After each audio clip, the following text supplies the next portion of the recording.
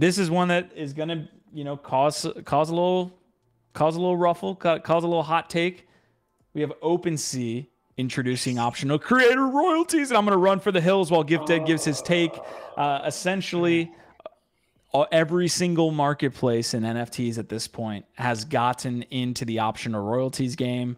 It's been a race to the bottom, as we kind of predicted in the beginning with these marketplaces. One does it, then another, and now we're finally at a situation where OpenSea is now moving to optional creator royalties. They say they're going to get into more features that the community wants here in the future, but essentially on a Saturday when no one is on Twitter, they are coming to us saying that we're going to actually add optional royalties now. So what do you think, Gif? What do we got? I mean, well, right there on what you're just showing, it looks like they're working on some kind of enforceable tech like solution option.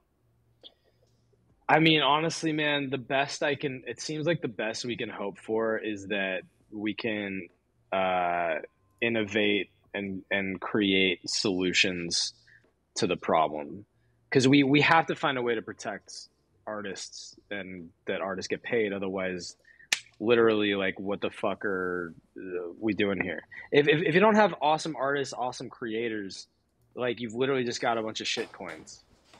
Like, that's all this space is going to be then. Like, if this isn't a place that artists want to come and build and create really cool, awesome shit, then, like, why are we here? And so I don't know, man. Honestly, this whole thing is a little bit exhausting, and it's the type of shit that actually like there's so much fun and like nonsense in the space all day, every day.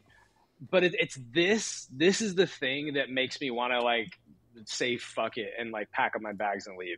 Because if we're basically just saying like, yeah, capitalism over everything, traders win, fuck the artists, they don't really matter. Yeah, dude, like I can just go into Web2 and fucking do the same shit. I don't have to be going through all of this. I don't have to be caring this much about any of this shit.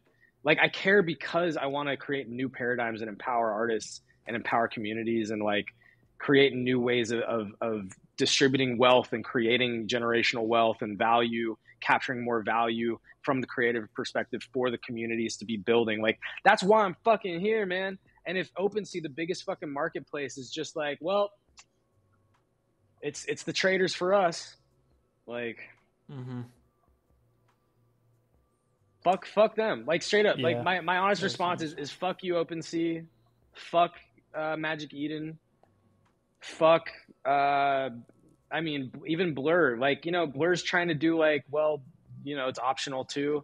But fuck all y'all for basically betraying the creators and the artists who've been building the space, who came here to build a life or something different for themselves, try and create value, build a community, because you're basically kneecapping all of them and saying that they matter less than the traders and that capitalism rules everything.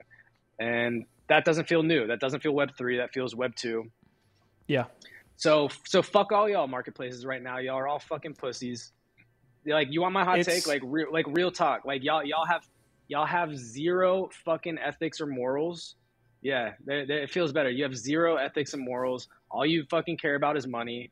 At the end of the day, it's the competition and the transactions, and you're not willing to take a stand because, you know, business over artists. So I don't know. Again, they have taken their stand. It's just not. Yeah, they took their stand on the other side. But yes, yeah, I agree with that. Yeah. The one thing I will say is it does feel like we're moving very, very quickly into an environment where there's going to be on-chain execution of these fees, of these royalties, right? Yeah. Like it does. Like we started talking about this 3 months ago. You know, maybe even less. Like, NFT Web3 time is incredibly different. So I don't know when the first conversation around Magic Eden doing this on-chain royalties was, or off-chain royalties and optional royalties, all these things. But it feels like we've moved very quickly to the point where even OpenSea is like, we're going to do these executions of on-chain royalties for new collections. So that was some context as well. I can pull it up here.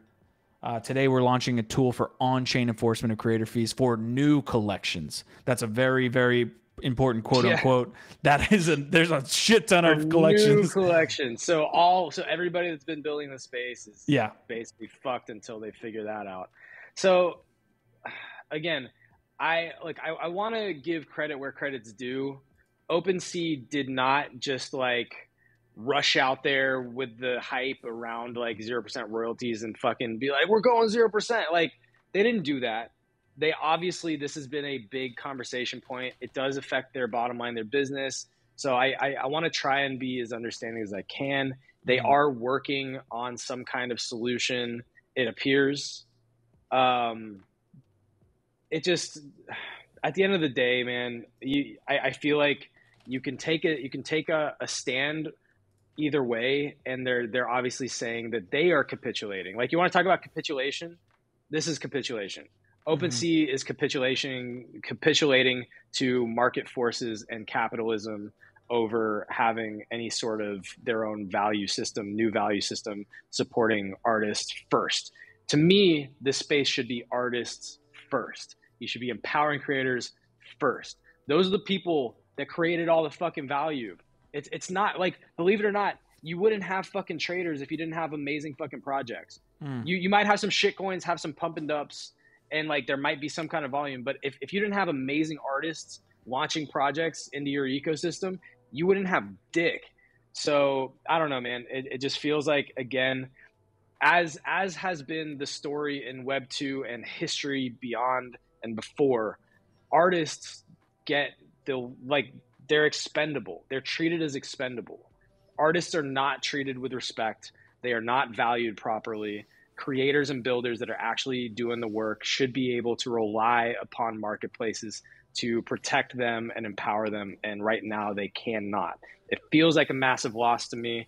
And you know, I'm looking for the people that actually are trying to empower creators, empower communities. The instant that we started having rails for people to actively trade these NFTs and like enter that DeFi NFT synergy that we were pontificating about for like years and years and years, and then we started to get it, we started to see this trend where fees started to go away, because essentially that royalty was a fee on a trader. Like that's basically how the traders look at it. They're saying, we're paying a fee to trade on this platform, and we don't want that. And so we're going to go wherever that is not happening. X2, Y2 being an example, I think, didn't have any, like, I forgot which fee they were taking away. But they essentially like had these features that allow traders to actively participate and not have to pay these fees. So we are at this intersection, it's felt like, for the last month, where traders and creators, or traders and artists, or whatever versus you want to say, has been coming to a head for a long time. And we see OpenSea finally capitulating there with the optional royalties. This is a chart showing the NFT market volume on Ethereum. So as you can see, OpenSea's started to lose a little bit of market share. This is like overall volume. So overall volume from back in August is down, but you can see LooksRare is definitely at a better competition point than it was in August 9th, 2 or 3 months ago. So that's where we stand today. OpenSea is losing more and more market share. Blur is not even a part of this list at this point. So we can't even really see where Blur is. We really just see an outsized performance by LooksRare. But yeah, I mean, it might be in response to, hey, we need to make sure that we're having volume on our platform. Yeah, like Paxmark said, OpenSea saw everyone running to Blur or LooksRare or other competitor there for the optional royalties, and they felt forced. That's absolutely what it is. It's a business decision. It's money over morals. That's what it is. Hey guys, it's Nifty Q. If you enjoyed that clip, you can catch me every Monday, Wednesday, and Friday on NFT Live with other respected leaders in the industry, giving you their take on what's happening in NFTs and Web3. Links to the show are in the description. Hope to see you there.